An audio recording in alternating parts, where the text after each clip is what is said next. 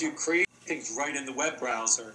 You don't have to download it to your local machine anymore. Yes. So that's one big difference. Also, since everything is online, it changes the experience. In addition to authoring online, you can look at someone else's project, immediately see the scripts they use to create their project, experiment with their scripts, remix their scripts. With the new backpack mechanism, you can even grab some of their scripts or their sprites, their images, and take them over into your project. So it adds a whole new layer of collaboration, an easy way to see how other people worked on their projects and to share parts of projects with one another. Mitch, you sound excited about this. Yeah, well, it's clear it's the next real generation of Scratch. It's by far the biggest change since we launched Scratch 6 years ago, and we really think will enhance both creativity and collaboration in the community. There's also a whole range of new features. For example, you can now use the webcam to create projects that allow people to interact with Scratch projects with their body in the same spirit as Microsoft Connect.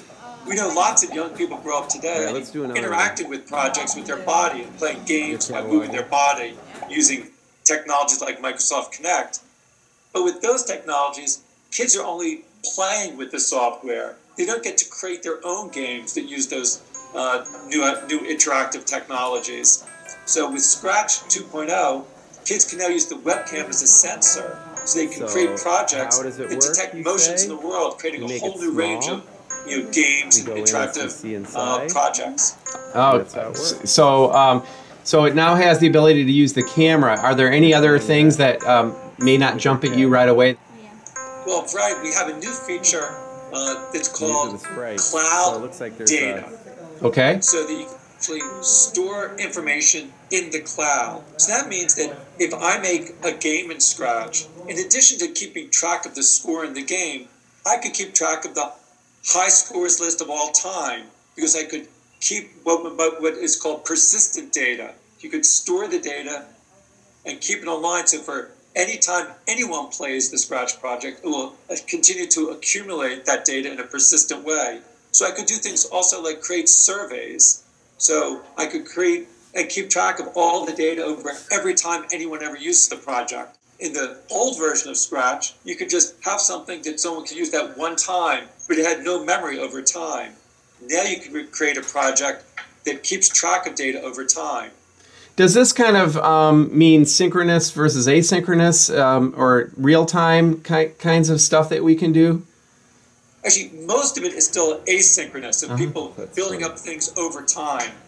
You can use this data for some simple type of synchronous things, because two people using the same project at the same time could share things through the data in those projects. So you could create like simple turn-taking games that two people are playing at the same time. Okay, big question. I want to run this on my iPad. So for right now, you can't run it on your iPad. There are a couple challenges. First of all, when we originally did a Scratch player on the iPhone and iPad, Apple didn't allow it because they don't allow programs that download executable code. Yes. We think that's a very unfortunate policy that Apple has. Eventually, we're going to work on ways to get around that, and we'll have a web app that you'll be able to run on your iPad. Also, another reason it won't run on your iPad right now is Flash, because there's certain features we have, like the new use of the webcam, that weren't possible with other web technologies right now, like JavaScript and HTML5. So for right now, it won't run on the iPad. But in the next year, we'll be working on tablet versions that will work on the iPad. So that's something that's to come. We're working on it, and it'll be available before too long. It'll work on some types of tablets, but not others. But to be honest, it hasn't been optimized for that. That's really the next stage that we'll be working on in the coming months to make it work on tablets and other mobile technologies is sort of a next step ahead. But to be perfectly honest, we want to improve that experience. We haven't focused on the tablet experience. That isn't where we're turning our sights now. One thing that really guided us in some of our decisions, there's now more than 3 million projects that have been shared in the Scratch Online community. We wanted to be backwards compatible to run all of the existing projects. We didn't want to leave the last 60 years of Scratch behind. But as new web technologies like HTML5 continue to advance, we'll be able to move over to those new technologies and be able to have a more widespread experience on all different platforms. All you need really is a browser, and you can start scratching, correct? Yeah, so right now it's free, always will be free. And right now it's all in the browser. So even if you're at a place that there's some restrictions on what you can install, you can just come in, start using Scratch, looking at Scratch projects online, creating Scratch projects online right away.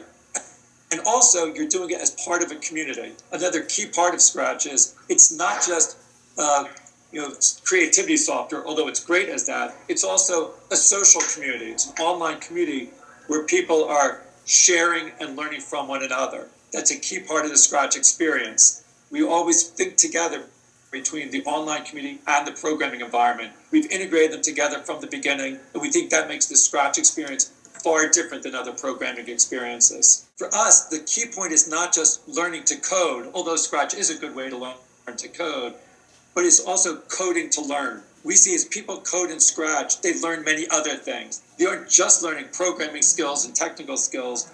They're also learning important strategies for problem solving, designing projects, communicating ideas, collaborating with others. So we see these important learning strategies. They're important for everyone, regardless of what their interests are or what they might be doing in their future lives. All right, have a good morning.